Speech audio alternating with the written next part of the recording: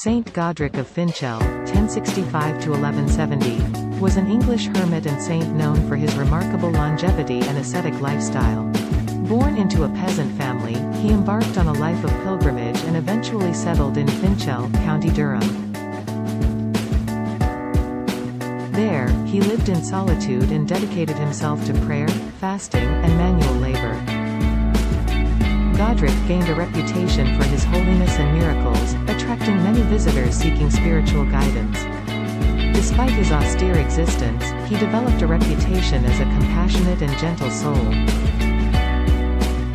He composed hymns and a personal memoir, The Life of Saint Godric, which provides insights into his spirituality and experiences.